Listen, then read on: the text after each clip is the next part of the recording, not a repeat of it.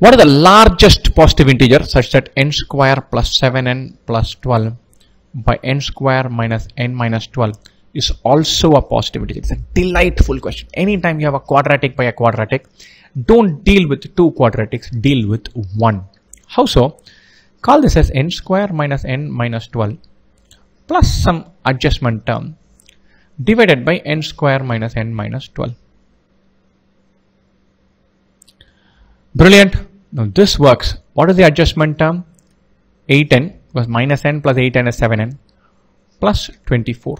So this becomes 1 plus 8n plus 24 by n square minus n minus 12. Now let's look at this. If the whole thing has to be an integer, this has to be an integer. 8n plus 24 is 8 times n plus 3. N square minus n minus 12 is n minus 4 into n plus 3. N cannot be minus 3, so this can be knocked off. 8 by n minus 4 has to be an integer.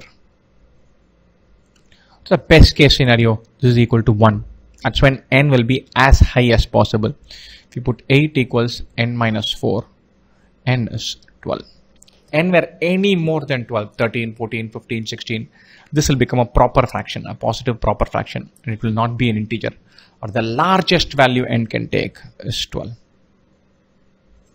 Another way of doing this, factorize this, n plus 3 into n plus 4 by n plus 3 into n minus 4. N plus 4 by n minus 4 should be an integer. What is the maximum value n can take? 12 plus 4 by 12 minus 4 works. 16 by 8 is 2. Then you can simplify. The smaller this integer is, the larger value n can take. Put it as 2, simplify, you're through.